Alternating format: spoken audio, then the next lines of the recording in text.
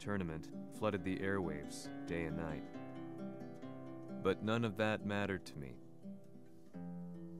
From my drab room, I just stared up at the moonlit sky, looking for a ray of hope.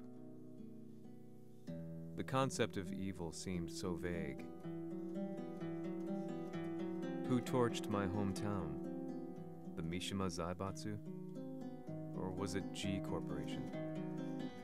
With the war submerged in chaos, who could tell?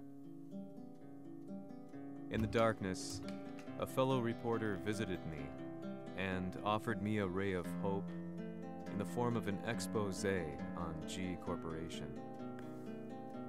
G Corp were at war with the Mishima Zaibatsu, and it appeared that they had the public on their side. People believed that the Zaibatsu had started the war, so it was only natural that they saw G Corp as their saviors. However, my reporter friend came into my hotel and, barely able to contain his excitement, presented me with the picture.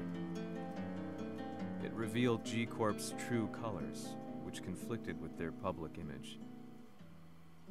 The picture shed light on the incident that had occurred only a few months earlier.